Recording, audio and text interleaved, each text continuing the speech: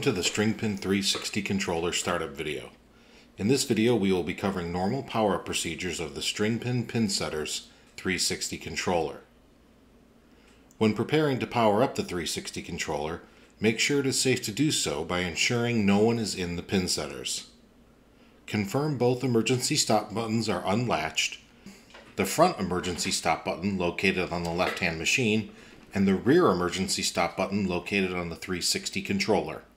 Located on the right-hand side of each pin setter are two stop-run switches, one towards the front of the machine and the other in the rear. Make sure both are in the run position. Turn the main power switch clockwise to turn on the 360 controller. The touchscreen on the 360 controller will display the message, "Check interlocks and emergency stop," then press blue button to restore power. At this time, both green reset status lights should be lit. If they are not, verify both emergency stop buttons are unlatched by rotating them clockwise. Press the blue restart button.